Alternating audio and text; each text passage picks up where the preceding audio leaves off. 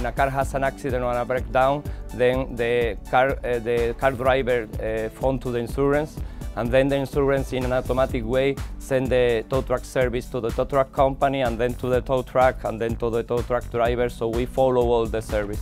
It is very important to integrate with Open Telematics because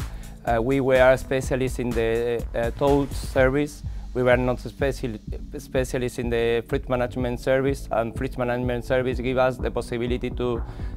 offer to the tow truck companies fuel consumption reduction, and the management of the tow truck, I mean the fleet management itself, and not only the tow truck service. The main potential of this integration is to give us a stronger solution talking about hardware, and also to give us the possibility to offer the tow truck the fleet management service itself.